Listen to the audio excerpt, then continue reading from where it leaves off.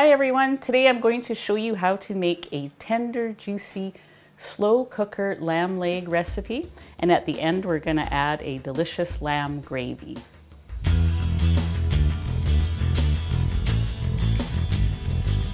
Hi, I'm Anita from KetogenicWoman.com, where I share keto recipes and carnivore recipes and cooking ideas.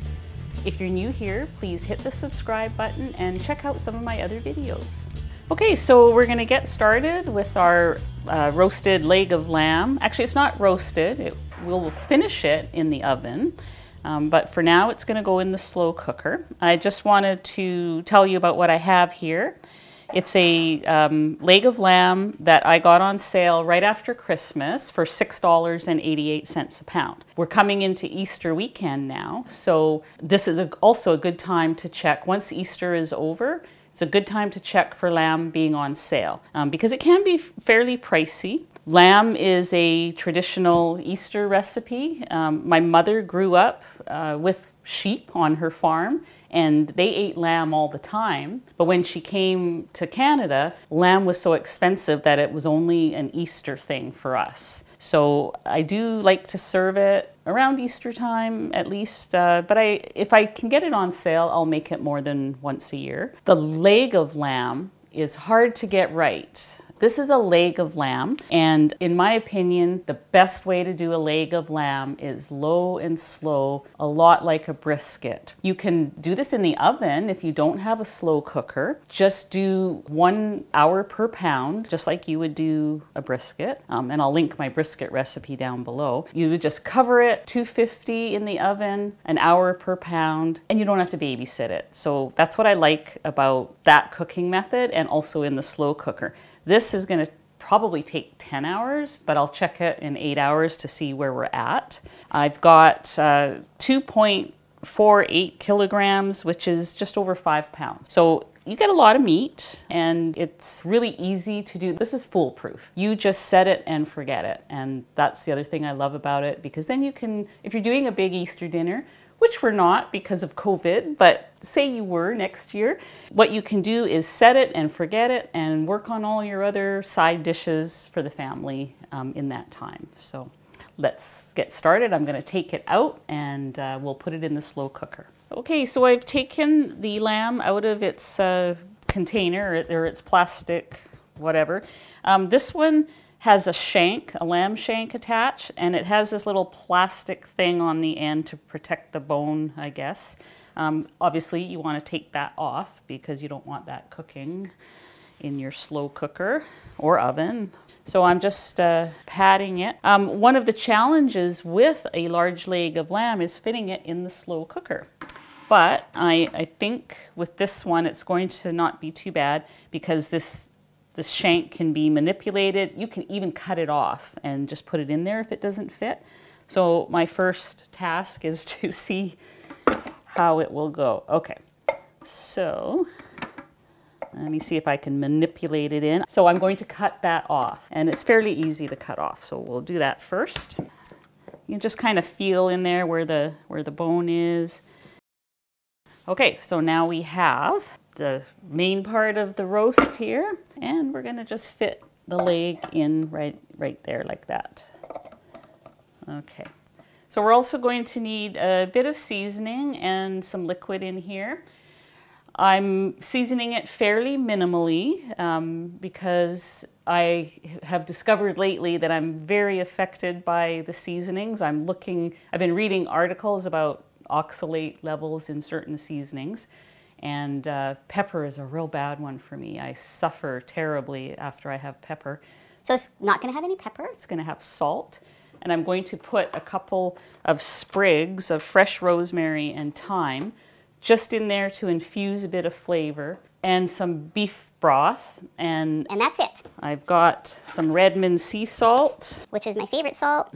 I'm going to do a teaspoon. We can always add more later, so just going to sprinkle it over the lamb. Some people will rub the lamb all over with olive oil, any type of oil for that. I don't really find it necessary in a slow cooker, so I just don't do it. It's up to you. I'm going to put just a couple of these on top. They will be removed later. So our rosemary and thyme. And I'm going to do a cup of beef broth here. I normally would use my own broth that I've made from cooking other beef, or some bone broth that, but this was all I had in the house. So I'm going to put in 1 cup. I've got 1 cup of organic beef broth here going in. Use whatever you can get in your area. If you can make your own, that's awesome. Just going to put it on low. Whoops, that was high. I've only got a low and a high setting.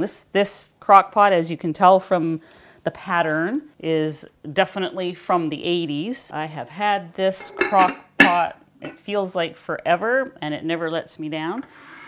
So now, yeah, that's just set and forget. So the process is going to be, this will cook until it's super tender, and I'm estimating 8 to 10 hours.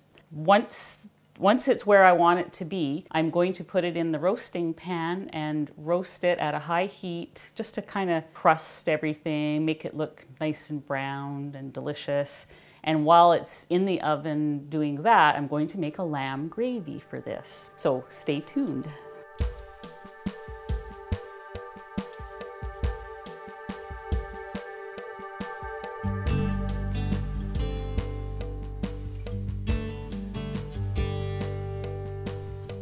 Okay, so my leg of lamb has been in the crock pot for about 9 hours. There's not really an official way to tell the doneness. I kind of poke at it, and if it looks like meat is falling off the bone, it's done. This is really the hardest part, is trying to get it safely from the crock pot into the pan without it just like falling apart everywhere. I'm going to attempt to do that.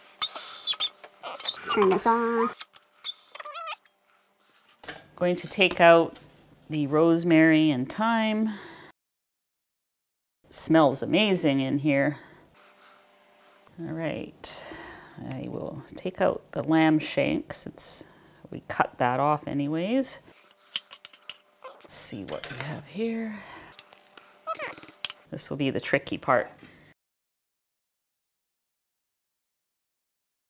That was successful. I have preheated my oven. It's going to go in for 20 minutes at 390 degrees. So while the lamb is browning in the oven, I'm going to make lamb gravy. And I'm basically going to use the liquid that our braising liquid. So I'm straining it into here. Oh, we got quite a bit. 3 cups. So just going to let it sit for a minute, skim some of the fat off the top, and then I'm going to simmer this down, add a little bit of salt if it's needed, and maybe a little bit of cream or butter to give it some body. So you can see that the fat quickly rises to the top. I mean, obviously we're okay with having some fat in the gravy, but we'll try to skim off this clear fat on the top here as much as we are able to.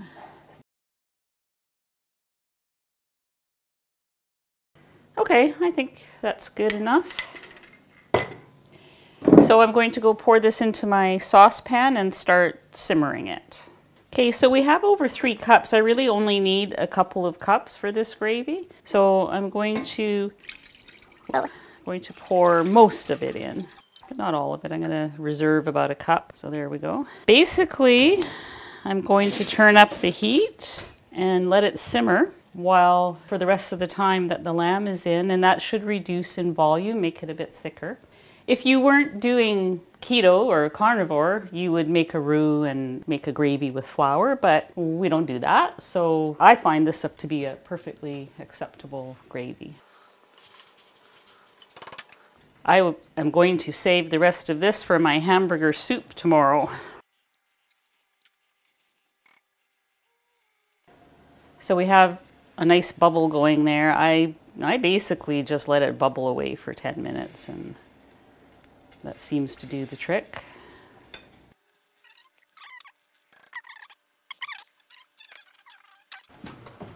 All right, here it comes. Oh, look at that. Now we're going to let that rest for a few minutes. while I finish the gravy. Just cover it up. Doesn't need to be completely sealed or anything. So this gravy here has reduced down quite a bit. It's looking nice and thick. I'm going to take out a couple of spoons and mix in just a little bit of cream to give it some body. Oh. All right, there we go. So I'm just going to put a couple tablespoons of cream in here. It's heavy cream. And we'll just stir it in there.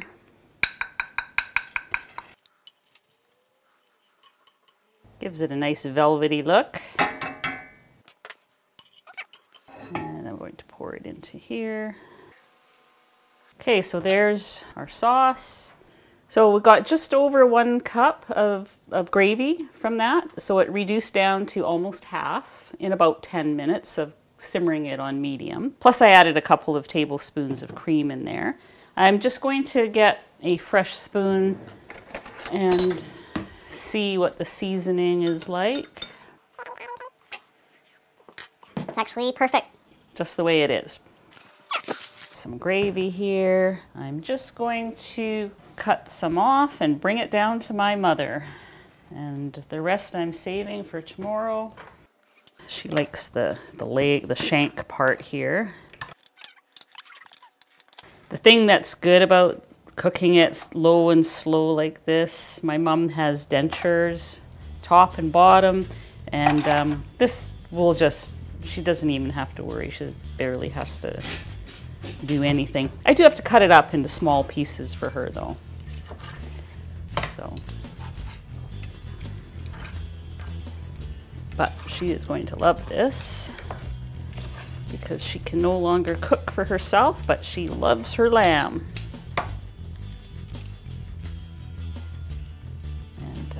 She'll get a little bit of gravy. Oh, look at that. I think before I take it down to her though, I better test it and make sure that it's okay with the gravy.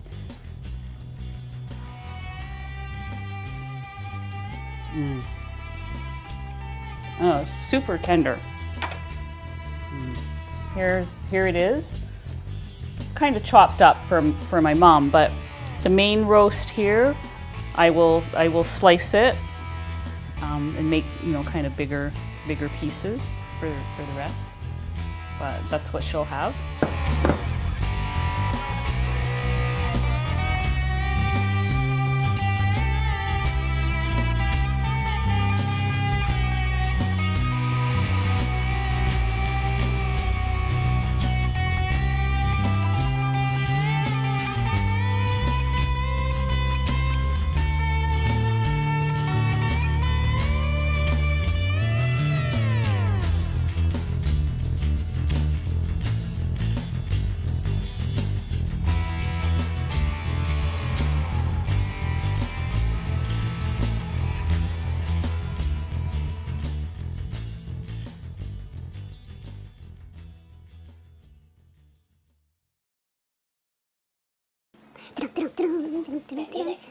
That's the music.